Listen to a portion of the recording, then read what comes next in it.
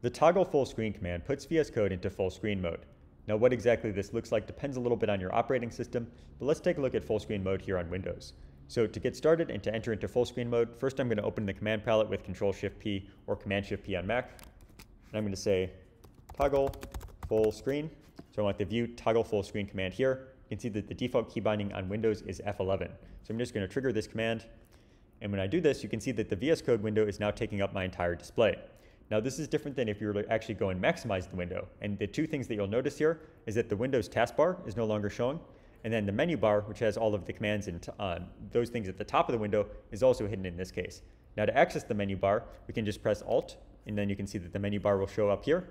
But by default, that would be hidden. And when I go and I actually click away, you can see that it automatically is hidden again. So in full screen mode here, the editor is really taking up the entire display, and all of the other operating system and user interface elements that are related to the window have been hidden. Now to exit full screen mode, all we have to do is run the toggle full screen command again. So I'm just going to go in the command palette, say toggle full screen, run that again, and we're back to our normal window. Now we can see the difference between full screen mode and actually maximizing the window. So let's actually go here and maximize the window.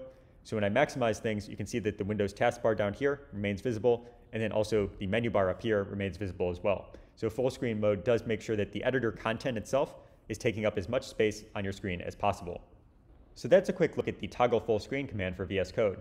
Again, the exact look of full screen mode would depend a little bit on your operating system, so it will look a little bit different under macOS or Linux, for example. But in general, you can use full screen mode to make sure that the editor content is taking up your entire display.